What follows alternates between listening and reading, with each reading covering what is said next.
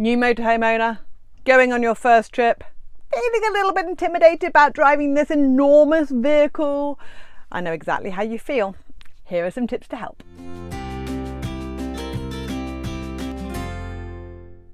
Hey, I'm Kat and welcome to Wandering Bird, where we share tips and tricks for motorhomers and campervanners to help you make the most of your time on the road.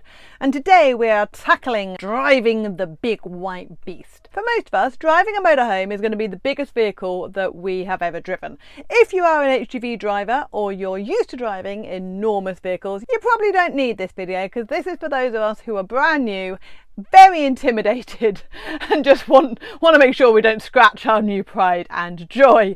And I know exactly how you feel because we've had a van for years, but I'll be honest, my husband has done most of the driving. Now we've had 3 vans. The first one was under 3.5 tons. I could have driven it, but I was really intimidated, so I just kind of let him drive it. The second van was over 3.5 tons and I can't drive that on my license because I took my test after 1997, so I would have to do a C1 edition, and I'll be honest, I didn't do that. But then we downsized again and we went back to a van that was under 3.5 tons, and I was determined that I was going to drive this thing.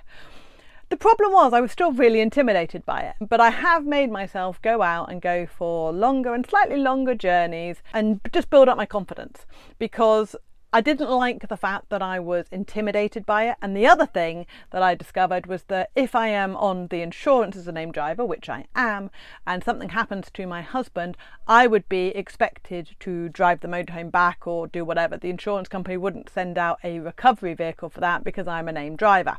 So that's something to bear in mind. If you are a named driver on your policy, you will be expected to drive it and you should be able to do so. So I am not a driving instructor by any means, but I thought I would share a few things that I have done to just make me feel a little bit more comfortable when I'm driving the van, because I know some people get in the van and they're like, yeah, this is fine, not a problem at all. And others of us need a little hand holding. So if you are feeling nervous, don't worry, you can do this, and here's what helped me. Before I dive in, if you're new to the channel, hi, welcome. We share tips for motorhoming and campervanning, and if you'd like to see more, by all means, hit subscribe. Okay, let's dive in. So the first thing I want to say is your confidence isn't going to grow unless you get out there and actually do it. Now, depending on how supportive your partner, your friend, your family are, you might want to do this on your own, or you might want to do this with somebody there to help you. So let me get this right, Dad. You're not driving?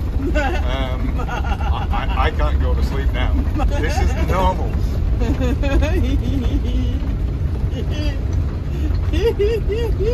We're going to die! We're not, we're doing 20 miles an hour and it feels really fast. I've got a van behind me, like, slowly. I found the first couple of times I drove, it was really helpful to have my husband there, A, for more support, but also as the passenger. He was like, no, you're miles away from that, you can get a bit closer to the curb. Because the van and most motorhomes are, well, they're definitely wider than a car. They're normally about 0.5 metre wider than a standard car, depending on your standard car. It can feel really weird and you naturally kind of drift out.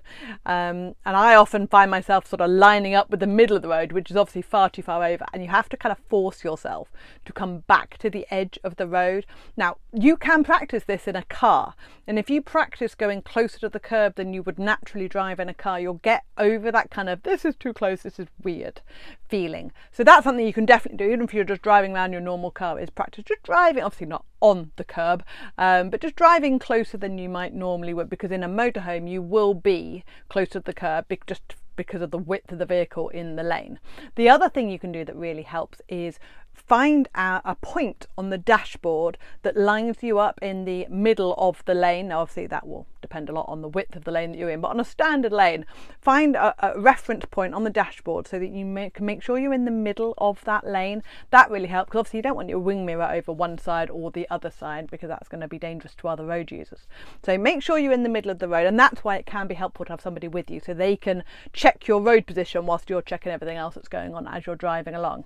Having said that, now I've got that fairly sussed, I actually prefer being able to go out and drive around on my own, because I find that I can concentrate more on what I'm doing rather than having to worry about anybody else that's in the vehicle with me. So make sure you find a balance that's right for you.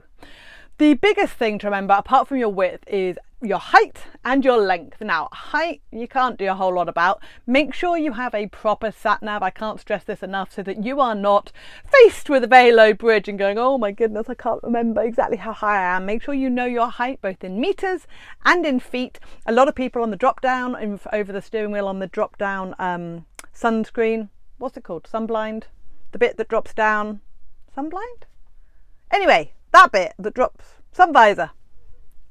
That was hard work, wasn't it?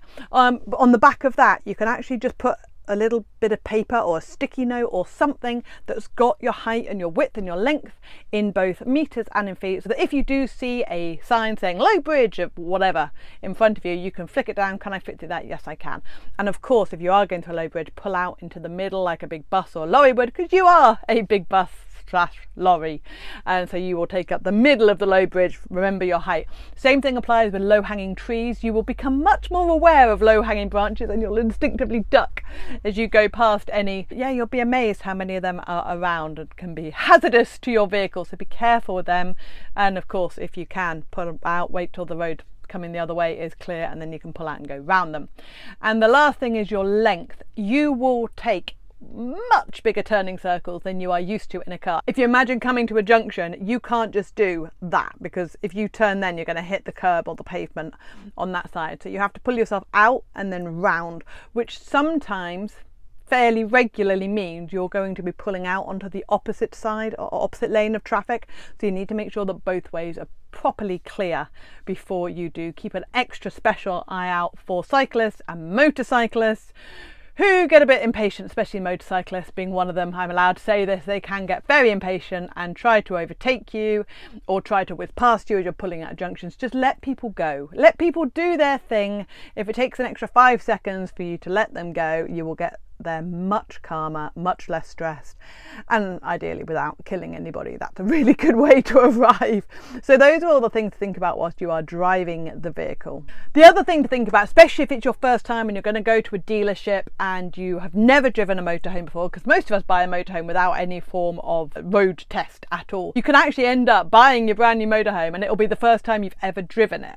So make sure that you take your time. I highly recommend you don't go to the dealer last thing in the day, because they are going to be pushing you to get out so they can lock up and clean up and go home.